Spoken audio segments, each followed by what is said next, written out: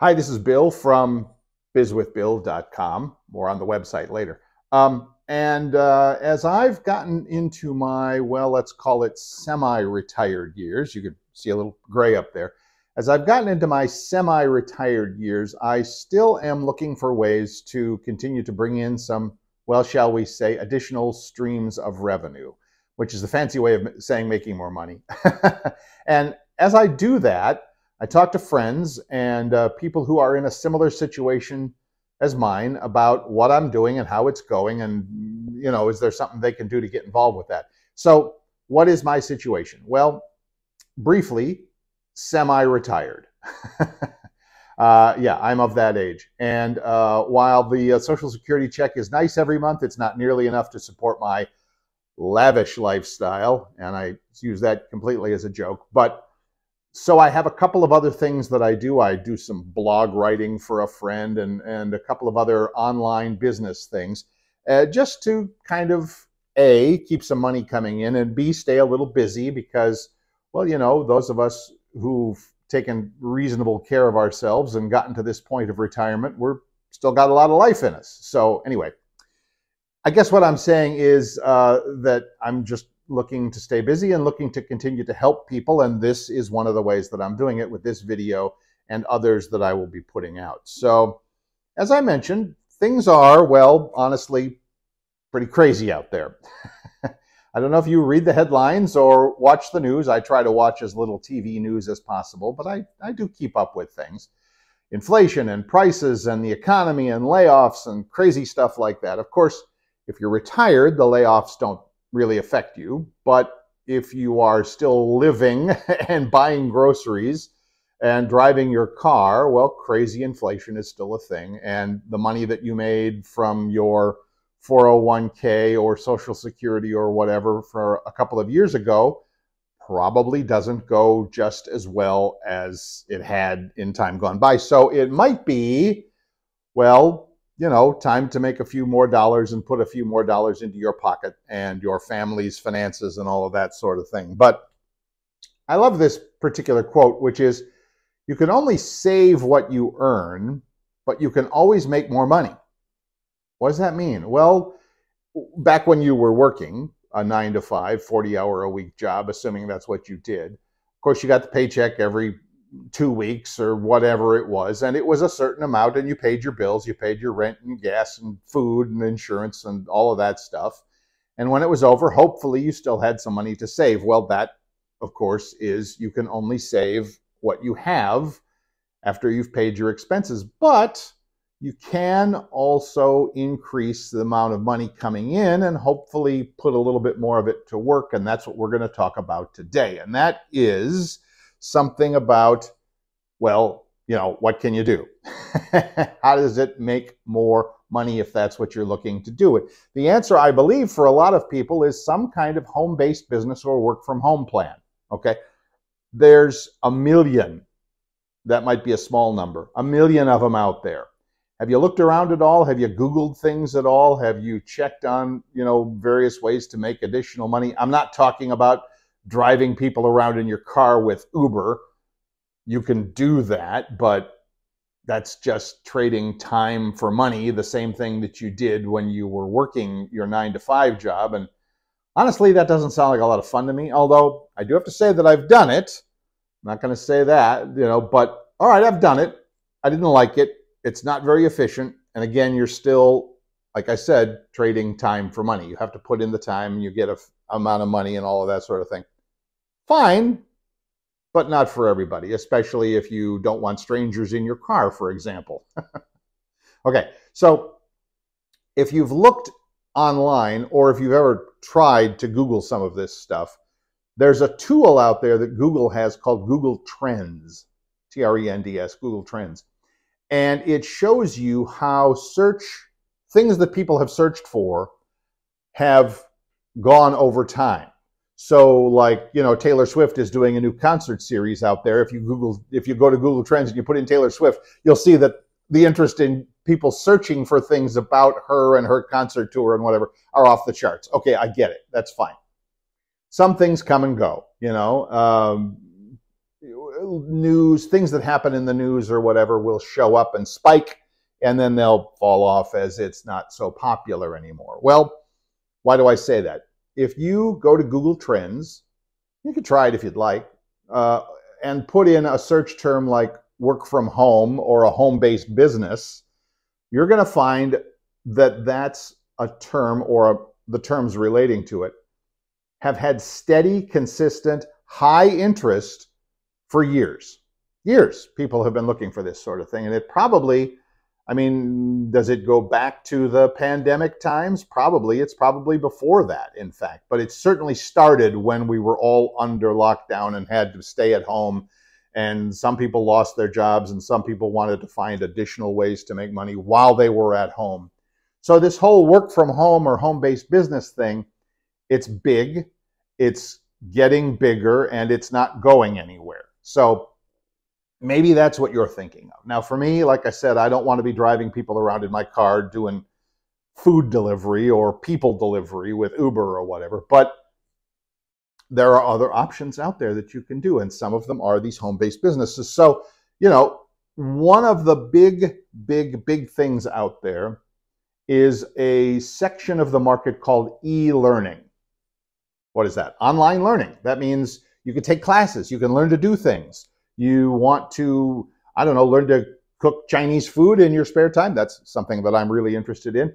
You want to learn to cook Chinese food, or the perfect pizza, or the perfect backyard barbecue grill. You can look it up, usually on YouTube, but other sources as well, and find thousands and thousands of videos and instructional content on how to do what you want to do. So, yes, a lot of that is free, a lot of that is out there, but also if you wanted to dig a little deeper, you can find people creating paid-for online classes that will teach you to do specific things and develop specific skills.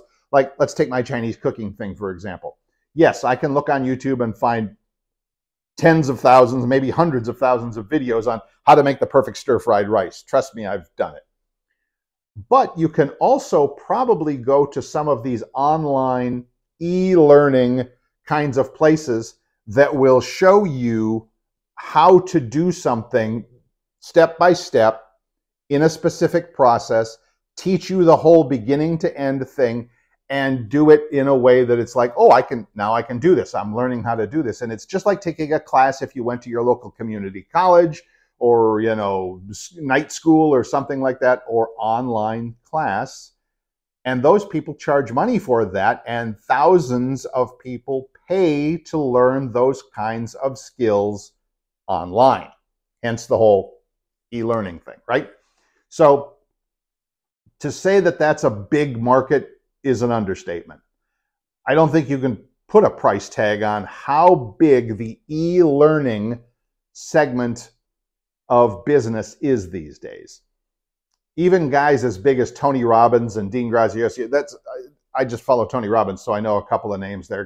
Brendon Burchard, all of those guys in the personal development and business development space, they have their own online classes on how to do a million different things. You know, create a business, start a bit, mindset stuff, how to be healthy, how to save money, how to invest in the stock. It's all out there. Now, if you have an expertise with something, playing golf, playing pickleball, one of my passions, playing pickleball, cooking, knitting, car repair, whatever, if you have a passion and some knowledge and a little bit of skill with that, and you like to share that knowledge, you know, maybe your friends come to you and ask you, hey, how do I, you know, do this thing? How do I plant the perfect garden? Your garden is great. How do I get a garden like yours? Okay, if you have that something, and again, whatever it is that you're interested in, it doesn't matter. Trust me, there are people out there online who want to learn what you already know. That's the whole e-learning thing, right? That's the whole, you know, if you have some expertise, some level of competence, some skills, some experience, some wisdom in anything, you can create a class or a program, or even just a book that you print and sell online, and you can make some money from it, right? So that's a way of creating an online business, a work from home business that does not require you to trade dollars for hours. Why is that? Why is that so important? Why is the trading dollars for hours thing what you want to avoid, right? So again, I would say, like, there's only so many hours in a day. And if you're still working, and I know a lot of people who are watching this are going to still be in the working world, and that's cool.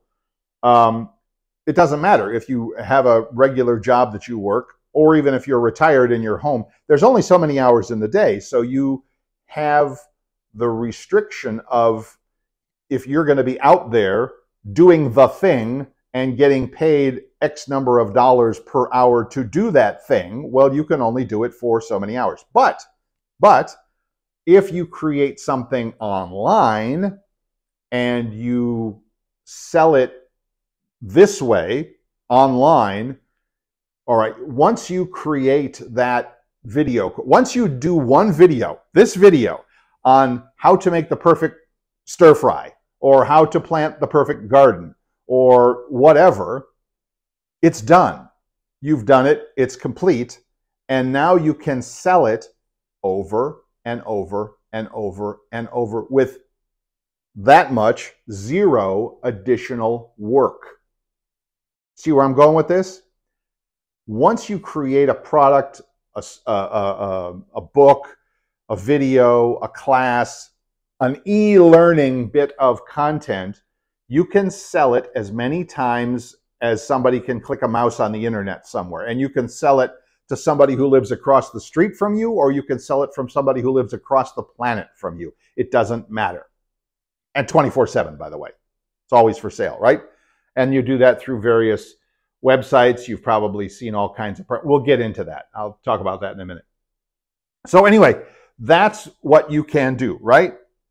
So the question becomes, well, what do I teach? And I was just talking about that. You can teach things that you know, and if you have a skill and you have something like that, you can put together a video or a book or whatever and sell it. If you make something, I know people who, I don't know, take, for example, somebody who does woodworking or knitting, for gosh sakes. You could create and sell those products. Again, you're limited by the time factor. If I'm actually making something, a physical thing, it's going to take me the time to make that. And no matter how much I sell it for, I can only sell it one time, right? Unless you open a factory somewhere or have it mass produced in China, and then I digress. All right, so you can do that sort of thing. To me, the e-learning thing that you make one time and sell over and over and over again, a way better model of doing that, okay? Now, having said that, I might be a little bit ahead of myself, but having said that, what if somebody says, that's great, I love that idea, but I don't have any particularly great skill. My job didn't require me to have any great skill or wisdom or knowledge or whatever. It was just a job. Okay, I get that. You can sell other people's stuff. Really? How does that work?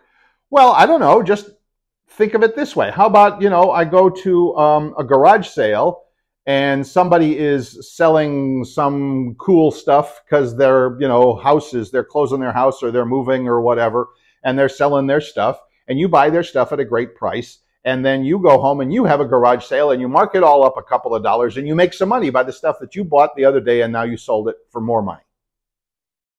And congratulations, you've just hit on exactly what Walmart does and what Amazon does and what everybody else does, because Amazon doesn't make anything. Walmart doesn't build the clothes that they sell or the food that they sell or the beer that they sell. No, they buy it from somebody for one price and they sell it for another, and in between they make some money on it.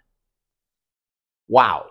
And in my business, that's called affiliate marketing. I'll get out of the way. Affiliate marketing.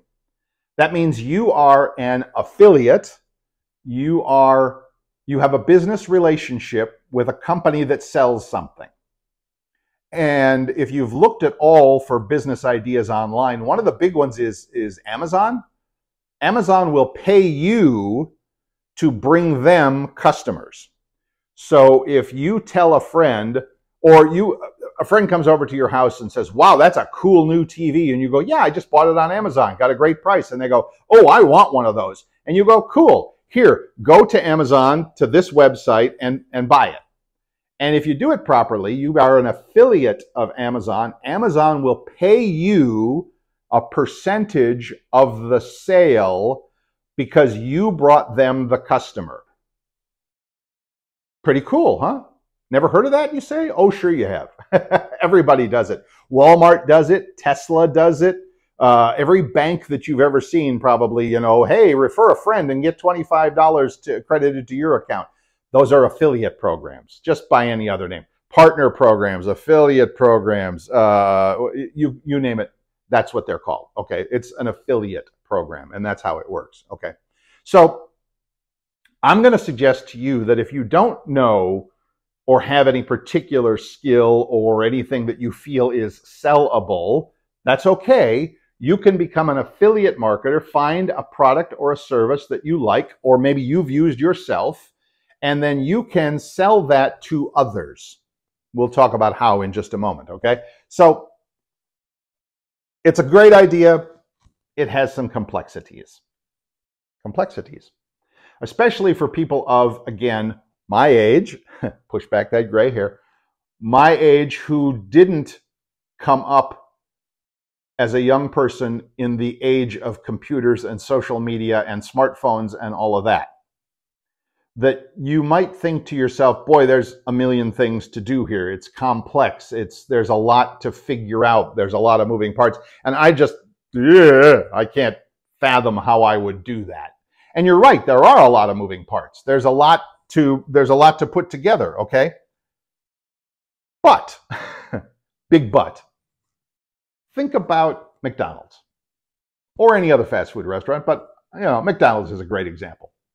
They can take a teenager off the street, hire that kid, and in a couple of hours have them doing the job. And how do they do that?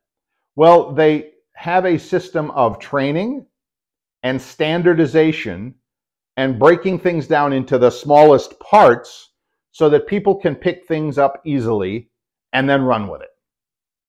Right?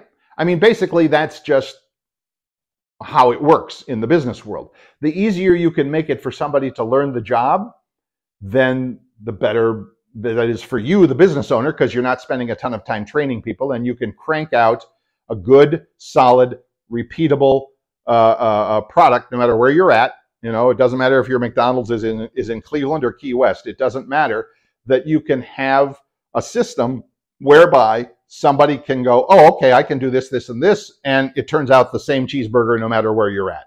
Okay, and that's the whole idea.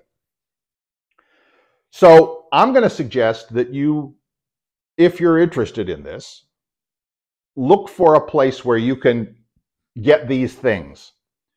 Get things like, how do I do it? Training. Get things like support. When I have a question, can I get help with it? All right. And a community of people to say, all right, everybody, we're all doing this thing together. We're all learning how to make the same cheeseburger. Or in this case, we're learning how to do an online business, and we can support each other. There's training, there's all of that stuff that we can do to make sure that we're all getting ahead with this, that we're all moving forward with this, right? Can you do it? Yes. Can you do it? Absolutely. Because there are a ton of places out there that will offer you this kind of community training, support, and all that sort of thing. So even if you know nothing about creating an online business, you can still do it because there's help and training out there to do it, right? I mean, what I tell folks is, look, you're on the computer right now. You're watching this on your phone. You're watching this on your laptop. You're watching this on your iPad, whatever. You already know how to get around on a computer. I mean, I'm pretty sure everybody does nowadays. All right, yeah, don't start hitting me up with these special cases. Pretty much everybody knows how to get themselves around on a computer and get online. You're on Facebook, you're on YouTube, you're on TikTok, all that stuff. I get it. All right. So there's a ton of different ways that you can do this. And I would suggest that if this is something you are interested in, you find somewhere that has this kind of community support, training, etc., that will let you go from zero to I know what I'm doing in the shortest time possible. Again, think of that McDonald's employee, right? That, you're not here to, become the next Jeff Bezos or whatever. You just want to make a few bucks with this and find people that can help you to do that. Okay. So all of this leads me to the idea of, you're not getting any younger. I'm not getting any younger. The world is continuing to be crazy out there.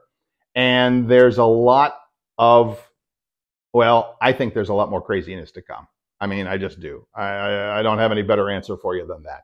So what I'm going to suggest is this. If this is something you're interested in, I've got some ideas on that. I can help you with that. There's some things that you can do, some things that you can investigate on your own. I am affiliated with one of the programs online out there that will help to teach you to do the things that you can do to create an extra stream of income. I'm not really a big fan of that term, but some additional money in your life, right? Some extra money in your life. So what does that look like? Well, probably running out of time for today. I'm sure I've kept you long enough, and I appreciate you hanging out here. But if you would like, I would recommend you go back and check on that website of mine at bizwithbill.com. Let me roll that back. There we go. bizwithbill.com. And it'll be down below in the comments as well where you can check it out. There are a lot of opportunities out there. Some of them take substantial work. Some of them don't take much work at all. This one has some really good plans in place to help you to get up to speed. The affiliate program that I am thinking of and that I would like to suggest you take a look at, okay? It has a community of more than 2,000 people all supporting each other. It has all kinds of things that you can do. And one of the important things that I think is that gets in the way of a lot of people, again, is what am I going to be selling? Well, we have that. How am I going to sell it? We'll teach you that. Is it really hard? No, you can put in an hour or two a day and be successful with it. And all of the other pieces, how to do the marketing, how to get in touch with people, how to, all of it. It's all covered in this one compact program. So again, if you're interested, bizwithbill.com. It's right there on the homepage. If you have questions or comments or you'd like more information, drop a comment right here and I'll get in touch. It's no problem. I'm trying to help people to get through some of these crazy times and to generate a little bit more income for themselves. What you do with the money is up to you. Go on vacation. Take the grandkids out for ice cream. I don't care. Just do it and see what you can do for yourself. You might have fun. You never know. I know I am. All right, that's it for now. Again, head on over to Biz with Bill. We'll talk again soon. Take care.